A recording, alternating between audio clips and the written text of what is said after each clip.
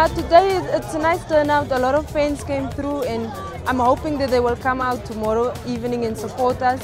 And I just want to thank the fans for coming and support us. This qualifier means a lot for us as a team, because we know throughout the year we don't normally play a lot of games.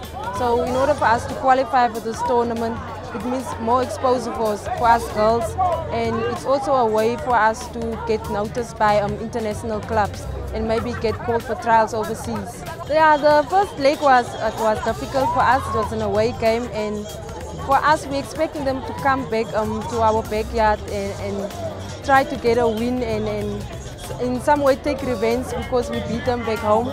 But it's going to be difficult for us, even when we look at the other results from the other teams. There's no more easy games, so every game it's going to be a tough game going forward.